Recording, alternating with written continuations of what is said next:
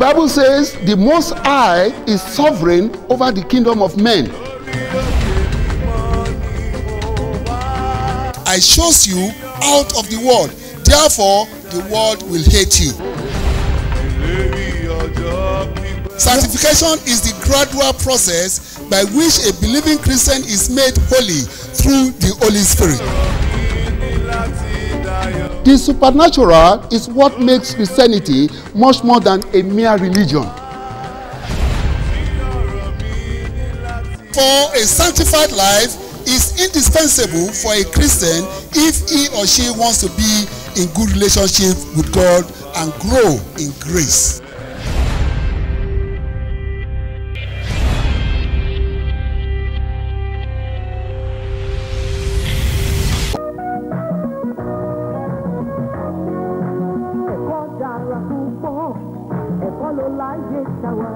Religious plus education. Yes, that is education in totality.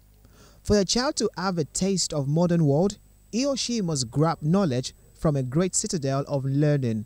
Oshitelu Memorial Nursery and Primary School, Ogireremo, Ogun State, the Church of the Lord College, Ogireremo, Ogun State, Aladura Comprehensive High School, Antony Village, Lagos, Reverend Emmanuel Oyedele Ashamu, Nursery and Primary School, Antony Village, Lagos, Oshitelu Memorial Nursery and Primary School, Ayede, Ekiti, and Aladura Theological Institute, Ogireremo, Ogun State, and Antony Village, Lagos, Nigeria. We have a conducive learning environment, qualified and experienced teachers, basic computer education, career counseling, science and introductory technology laboratory, and lots more.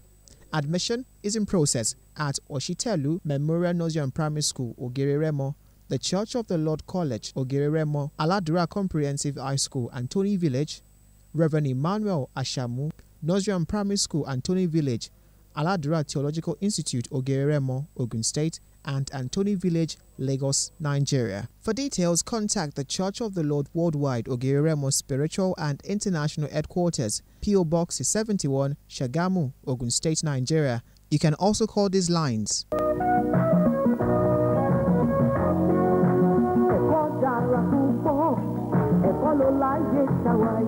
Aladura groups of schools cater for the yearnings of modern education.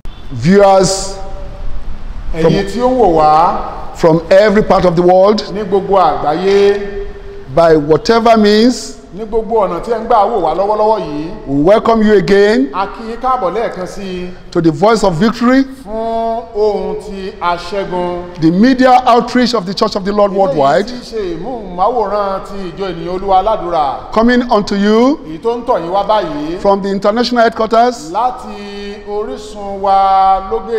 Ogireremo, Ogun State, in Nigeria.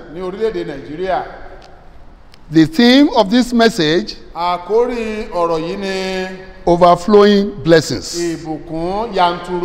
Let us pray. Merciful and gracious God, thou who art miraculously done everything for us. You are the covenant God of Holy Mount Tabora.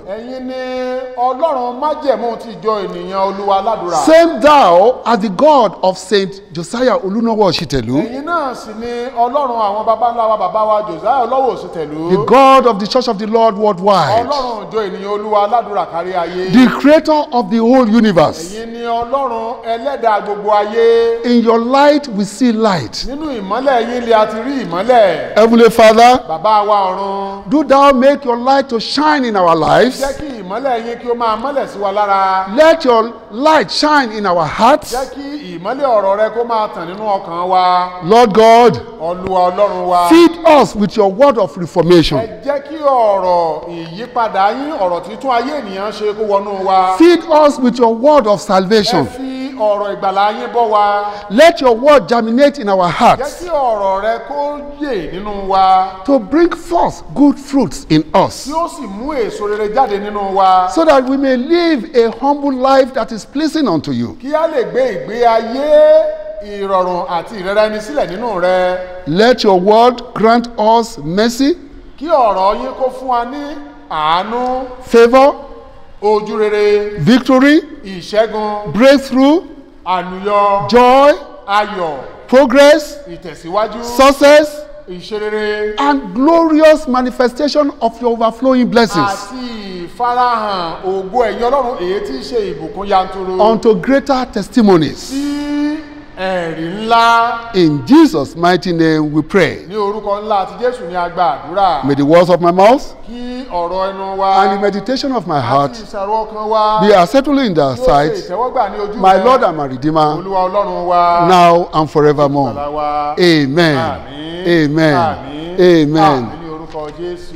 People of God, Ẹ̀yin àyànfẹ́ Ọlọ́run. for where your treasure is, there your heart will also be. Nítorí níbi tí ìṣúra ẹni bá gbé wà, níbẹ̀ ni ọkàn rẹ̀ yóò wà. People of God, Ẹ̀yin àyànfẹ́ Ọlọ́run. let us be careful, Ẹ jẹ́ kí a ṣọ́ra. because blessings can cause indifference to your faith. Nítorí pé ìbùkún ó lè mú àìṣedédé bá ìgbàgbọ́ wa. Let us listen to the message to the church in Laodicea. Ẹ jẹ́ kí a kíyèsí iṣẹ́ ìránṣẹ́ tí a fi ránṣẹ́ sí àwọn ìjọ Laodicea. As found in the book of Revelation chapter 3 verse 17. Èyí tí a kà nínú ìwé ìfihàn orí ìkẹta ẹsẹ̀ ìkẹ. This church in Laodicea, we have about 7 churches in the revelation God gave to Apostle John.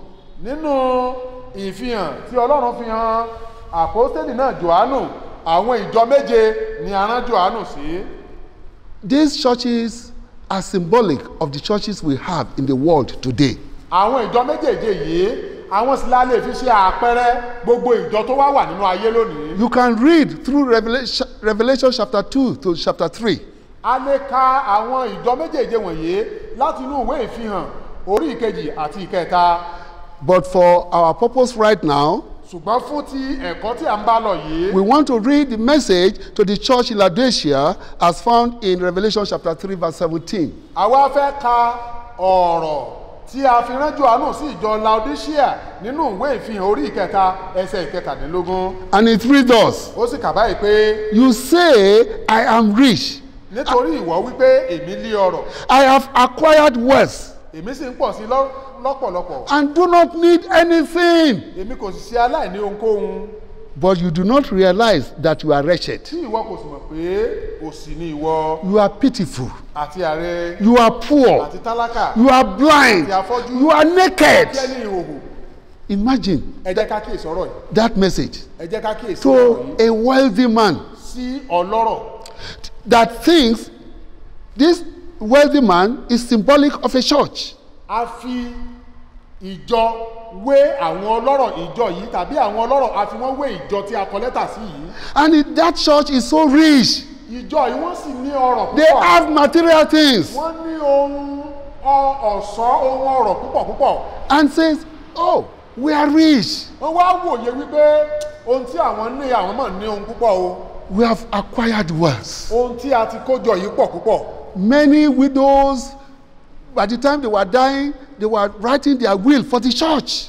Ọ̀pọ̀lọpọ̀ àwọn tí wọ́n rí wípé ọjọ́ ikú ti ń sún métílé, wọ́n ti kọ ìwé sílẹ̀ wípé ohun gbogbo tí àwọn ní kó máa di ti So ìjọ. the church has gotten a lot of wills, houses, land, many other things, material things. Ìjọ yìí ti wá kún fún ọ̀pọ̀lọpọ̀ ọ̀rọ̀ nípasẹ̀ irú àwọn nǹkan wọ̀nyí.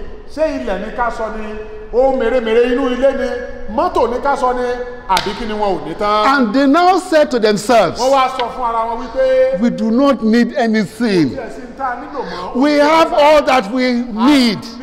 A ní ànító àti àníṣẹ́kù. And God told them, Ọlọ́run wá sọ fún wọn wípé but you do not realize that you are wretched. ṣùgbọ́n ẹ̀yin kò mọ̀ wípé ẹ̀yin jẹ́ òtòṣì jùlọ. You are pitiful. Ẹ̀yin jẹ́ òtòṣì jùlọ. You are very poor. Ẹ̀yin jẹ́ tálákà. You are very blind. Ẹ̀yin jẹ́ afọ́jú And you are naked. àti ẹni ìhòhò. Because they do not have the most important thing. nítorí wọn ò ní èyí tó ṣe pàtàkì jù. What is that thing that is most important? kí ló wá ṣe pàtàkì tí wọn ò ní yìí? Eternal life. òun náà ni ayérayé. They have all the things of this wọ́n world, ní ohun gbogbo tinú ayé yìí. but they do not have eternal life. wọn ò ní And, ayérayé. and they were condemned by God. wọ́n sì wá di ẹni tí Ọlọ́run jákulẹ̀ pátápátá. Some believers falsely assume that numerous material possessions and large congregations are a sign of God's spiritual blessing. àwọn ọ̀pọ̀ ènìyàn wọ́n ṣe àṣìṣe nípa kí wọ́n máa wo wípé ọ̀rọ̀ àbí ohun tí a ní tàbí ìjọ tó gbòòrò tó ní èrò púpọ̀ òun ni àmì àbí àpẹẹrẹ wípé ayérayé wà fún àwọn. We have it already documented in the scriptures. a ti rí eléyìí ní àkọsílẹ̀ nínú ìwé mímọ́. Among the 7 churches láàrin àwọn ìjọ méjèèje that God gave revelation to Apostle John to send unto them, he wrote them down and he sent it to the churches. nínú àwọn ìjọ méjèèje gẹ́gẹ́ bí àkọsílẹ̀ rẹ̀ ti wà tí a fi rán Jòhánù láti kọsílẹ̀ láti fi ránṣẹ́ sí wọn láti kọ́ fi ránṣẹ́ sí The wọn. only church that God was pleased with is a church that is so small with very little congregation. Ìjọ Not with tí one inú with Ọlọ́run millions. dùn sí, gẹ́gẹ́ bí àkọsílẹ̀ rẹ̀ ìjọ tí inú Ọlọ́run dùn sí òun ni ìjọ tó jẹ́ pé ìjọ tí wọn ò tiẹ̀ dámọ̀ púpọ̀ tó kéré níye tí àwọn èrò inú rẹ̀ ò sì pọ̀. The church in Philadelphia. àwọn ìjọ ní Philadelphia. And God was so pleased with that church. inú Ọlọ́run sì dùn pẹ̀lú ìjọ yìí. All other churches, gbogbo àwọn ìjọ yòókù. God condemned them all. Ọlọ́run sọ àwọn àṣìṣe wọn fún wọn. But he gave them a chance ṣùgbọ́n fún wọn ní to ọjọ́- repent ó fún wọn láàyè and lẹ́ẹ̀kan turn back to him láti yí padà because they have gone astray. nítorí pé wọ́n ti sáko lọ. People of God, ẹ̀yin àyànfẹ́ Ọlọ́run. wealth, luxury, and easy life is not what is needed.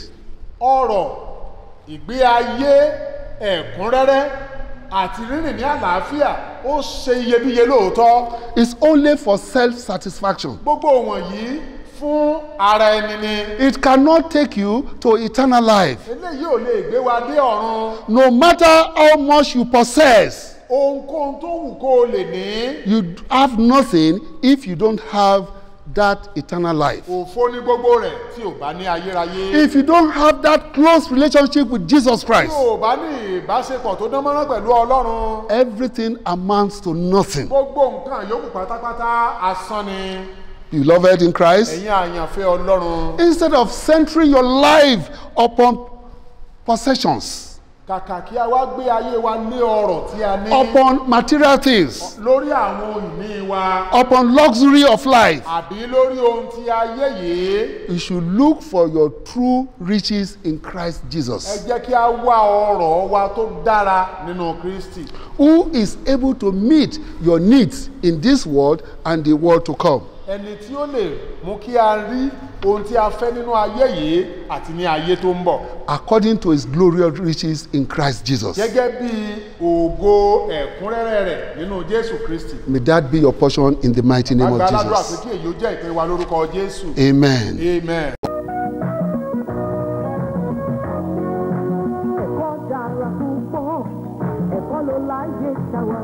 Religious plus education. Yes, that is education in totality. For a child to have a taste of modern world, he or she must grab knowledge from a great citadel of learning.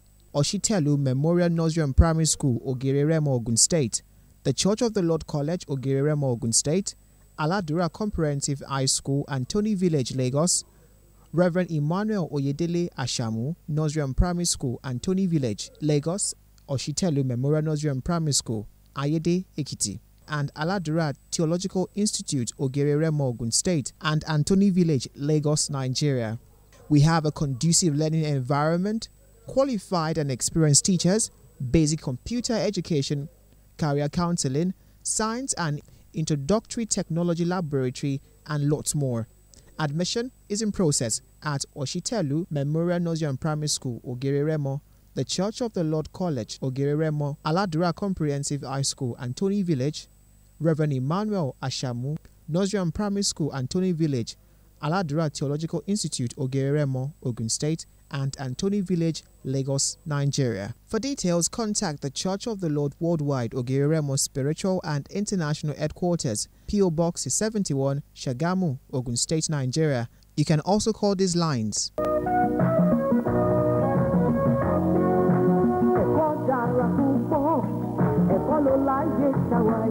Aladura groups of schools cater for the yearnings of modern education. People of God, ẹ̀yin àyànfẹ́ Ọlọ́run. blessings can sometimes cause greediness.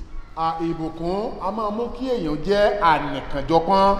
Christ Jesus said to the crowd in Luke chapter 12 verse 15. Nínú ìwé Lúùkù orí ìkejìlá ẹsẹ̀ kẹẹ̀ẹ́dógún Jésù sọ fún àwọn ènìyàn pé. Watch out. Ẹ kíyèsára. Be on your guard Ẹ máa ṣọ́ra. against all kinds of greed.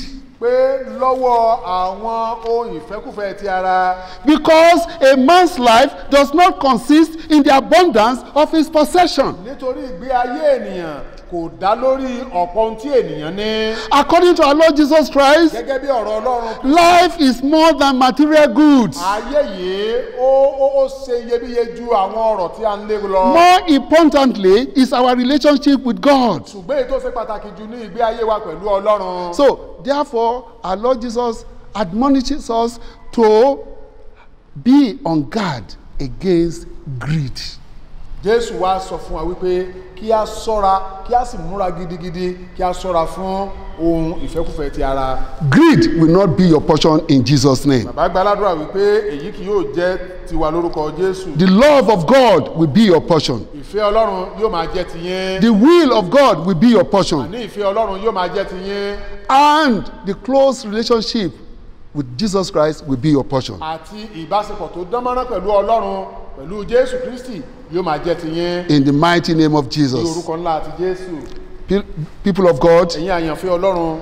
there are different perspectives. Àwọn àgbéyẹ̀wò wọ̀nyí ó wà. We have good perspectives and wrong perspectives. A ní èyí tí ó dára a sì ní èyí tí kò dára. For example, Fún àpẹẹrẹ, riches are a sign of God's blessings. ìbùkún tàbí ọrọ̀ ó túmọ̀ sí pé Ọlọ́run wà pẹ̀lú ènìyàn. That's what some of us believe. Ohun tí ọ̀pọ̀ wa gbàgbọ́ nìyí. Some of us believe that riches are a sign of God's blessings and even approval. Ọ̀pọ̀lọpọ̀ wa gbàgbọ́ wípé Ọlọ́run ó bùkún wa ni ó sì jẹun tí Olúwa fọwọ́ sí fún wa. But Apostle James makes us to understand that this is a wrong assumption. Ìwé Jákọ́bù láti ẹnu Jákọ́bù ó fi yé wa wípé èrò tí kò pé ni èyí. You can read it at your quiet time. A lè ka eléyìí nígbà tí a bá ní àǹfààní. James chapter 2 verses 2 to 4. Ìwé Jákọ́bù orí ìkejì ẹsẹ̀ kejì títí dé ìkẹrin. Beloved in Christ, Ẹ̀yin àyànfẹ́ Ọlọ́run. wealth may indicate intelligence. Ọrọ̀ ó lè fi hàn bí ènìyàn ṣe gbọ́n tó jáfáfá tó. Wealth may indicate wise decisions. Ọrọ̀ ó lè jẹ́ bí ènìyàn ṣe ní ìpinnu tó dára. Wealth may indicate hard work. Ọrọ̀ ó lè jẹ́ èyí tí ó jẹ́ pé nípasẹ̀ èèyàn ṣiṣẹ́ takuntakun. On the other hand, it may mean that a person had the good fortune of being born into a wealthy family without his own contribution. Eléyìí sì tún lè jẹ́ wípé a bí ènìyàn sínú ọlá ni eléyìí tó jẹ́ pé kò tiẹ̀ ṣe wàhálà ó kàn dé àbí sínú rẹ̀ ni. Even sometimes, wealth can even be a sign of greed. Nígbà míì ẹ̀wẹ̀ ọrọ̀ ó sì tún wá lè jẹ́ wípé ọ̀nà wípé ènìyàn jẹ́ anìkànjọpọ́n. It can be a sign of dishonesty. Ó sì tún lè jẹ́ ọ̀nà wípé èèyàn jẹ́ aláìṣòótọ́.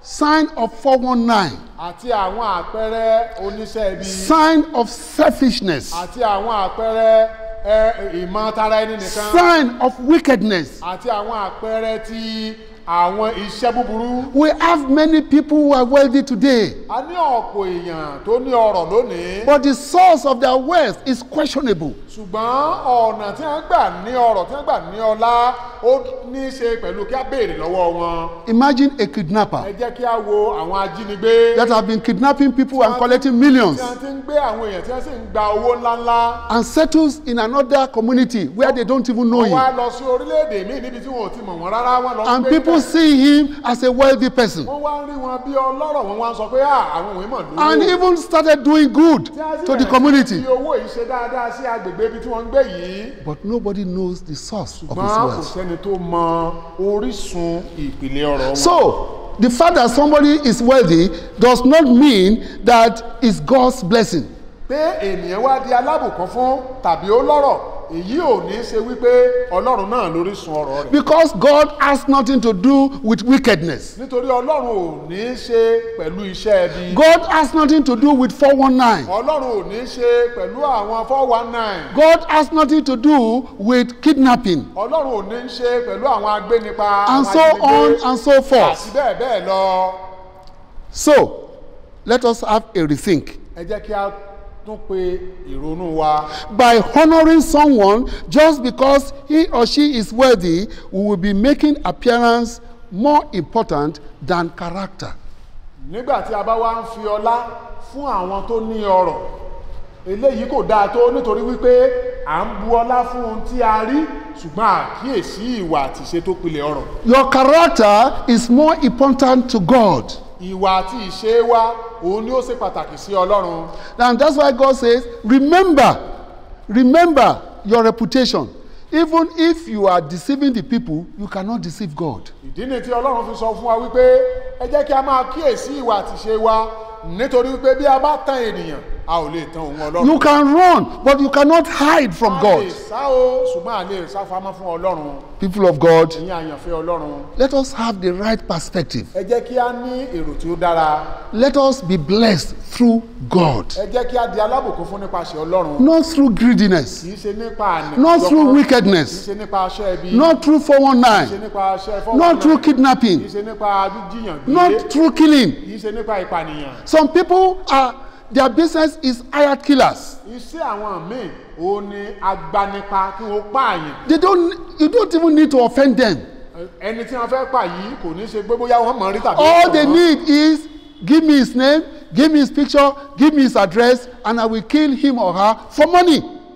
wọ́n á wá béèrè wípé ẹ ṣáà ti fún wa lórúkọ rẹ̀ ibi tó ń gbé àdúgbò tó wà inú ilé tó wà àti agbègbè ibi tó wà ohun tí wọ́n fẹ́ ni wípé iye tí wọ́n bá ti béèrè fún kí wọ́n fún wọn wọ́n á sì pa ẹni náà. So they are only after money. ohun tí wọ́n sáà ń lépa ni owó. And they have gotten so much money. wọ́n sì ti ní ọ̀pọ̀lọpọ̀ owó. And many neighbors are thinking, oh, God has blessed them. ọ̀pọ̀ èèyàn láyìíká àtàgbègbè yóò máa wò wípé ọlọ́run mà ti bùkún wọn o. It's not everybody that is worthy is blessed by God. kì í ṣe gbogbo àwọn tó ní ọlá tàbí ọrọ̀ ò ní ó jẹ́ pé láti ọ̀dọ̀ Let us wa. be contented with what God has given unto jẹ́ us. kí á ní ìtẹ́lọ́rùn pẹ̀lú tí ọlọ́run fi fún wa. And remain focused on Christ Jesus. kí á sì ní ìfojúsùn pẹ̀lú The ọlọ́run wa. source of all good things in life. ẹni tí í ṣe orísun ohun rere. It will not gbogbo ayé abandon you. kò ní fi ọ́ sílẹ̀. It will supply you all your needs. yóò pèsè ohun gbogbo tí o nílò fún ọ. And it will continue to bless you yóò sì máa bùkún fún to ọ. the glory of his name. fún ògo àti ọlá. May that be your portion in Jesus' name. Amen. Father, I decree and I command in your name, bàbá pa aláṣẹ ní orúkọ olúwa. turn around all their wants into plenty in the mighty name of jẹ́ kí Jesus. gbogbo àìní wọn kó di ọ̀pọ̀ ìbùkún fún wọn lórúkọ Jésù. Turn around all their agony into joy in the mighty name of Jesus. gbogbo ìrora wọn kí ẹ̀yin ọlọ́run sọ ọ́ di ayọ̀ fún wọn ní orúkọ ńlá ti Jésù. Father, I decree and I command in your name alone, bàbá tó pa á láṣẹ ní orúkọ Jésù nìkan ṣoṣo. turn around all their impediments into comfort in the mighty name of Jesus. gbogbo àìlera wọn kí ẹ̀yin ọlọ́run sọ ọ́ di ayọ̀ fún wọn. Turn around all their failures into successes in the name of Jesus. àti gbogbo ìjákulẹ̀ wọn kó di ìlọ́lá àti ìlọ́rọ̀ fún wọn. Turn all their wilderness into fertile land in Jesus' name. kí gbogbo ilẹ̀ gbígbẹ wọn kó sì di ilẹ̀ ọlọ́ràá ní orúkọ Jésù. I decree and I command in your name alone. bàbá aláṣẹ ní orúkọ rẹ nìkan ṣoṣo. Turn all their problems and challenges into great testimonies in the mighty name of gbogbo Jesus. ìpèníjà wọn kó di ẹ̀rí ńlá ní orúkọ Jésù. Fight their battles for them ẹ jà ìjà wọn fún wọn. and turn all their battles into victory. mú gbogbo ìjà tí wọ́n ń jà àti gbogbo ogun tí wọ́n ní kó di ìṣẹ́gun. We know our wants, a mọ àwọn ìlera but wọn. you alone know our needs. ẹ̀yin nìkan sì ni ẹ máa ń tí a. Father, satisfy the needs of your people to the glory of your name in the mighty name of Jesus. bàbá ohun gbogbo tí àwọn wọ̀nyí nílò ẹ mú wá fún wọn ní ẹ̀kúnrẹ́rẹ́ fún ògo ẹ̀yin ọlọ́run ní orúkọ Jésù. In Jesus' mighty name we have prayed. Amen. Amen. Amen. In Jesus' name. Praise the Lord. Hallelujah. Praise the Lord. Hallelujah. Praise the living Jesus. Hallelujah. Viewers, you can continue to call the numbers you are seeing on your screen. Ẹ̀yin tí ẹ ń wò wá, ẹ wo àwọn nọ́mbà tí ó wà ní abẹ́ ìmúmáwòrán wọ̀nyí kẹ́ bẹ̀rẹ̀ sí ní pè wọ́n. You can call them for intercessory prayers. Ẹ lè pè wọ́n fún àwọn àdúrà lọ́kan òjọ̀kan. You can call them for counseling. Ẹ lè pè wọ́n fún ìgbaniníyànjú. And you can share your testimonies with us. Bẹ́ẹ̀ lẹ sì lè mú kí ẹ̀rí yín kí ó wá. The more you share your testimony, the goodness of the Lord in your life, the more the Lord will continue to bless you. Bí ẹ ti wá ń fi ẹ̀rí yín hàn, bẹ́ẹ̀ ni Ọlọ́run yóò máa fi ìbùkún kún fún yín. So we'll see you again next week. A ó tún máa ríra ní ọ̀sẹ̀ tó ń bọ̀. Same station, Ní ìmúmáwòrán yìí kan náà. same day, Ní ọjọ́ kan náà. same time. Ní àkókò kan náà. Until then, remain blessed in Títí ìgbà Jesus' náà, name. kí Olúwa kí ó bùkún fún yín. God bless you. Ẹ ṣé. Bye Olúwa kí ó bye. bùkún fún yín. Títí It is ìgbà well. náà. It-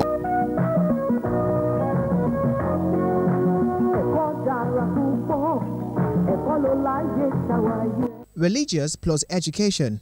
Yes, that is education in totality.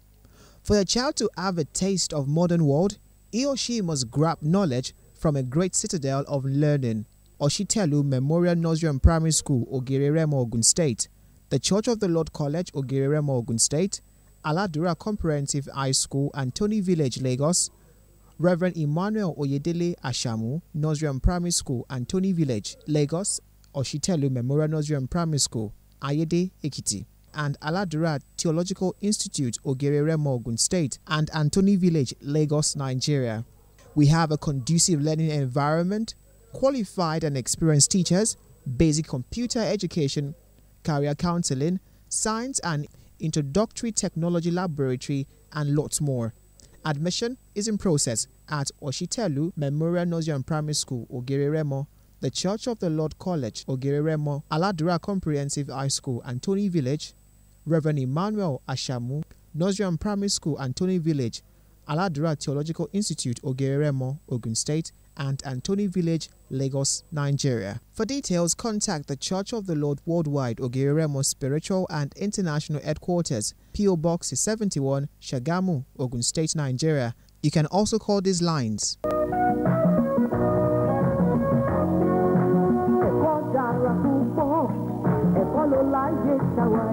Aladura groups of schools cater for the yearnings of modern education. We are serving the Lord of miracles. We know, yes we know. We are serving the Lord.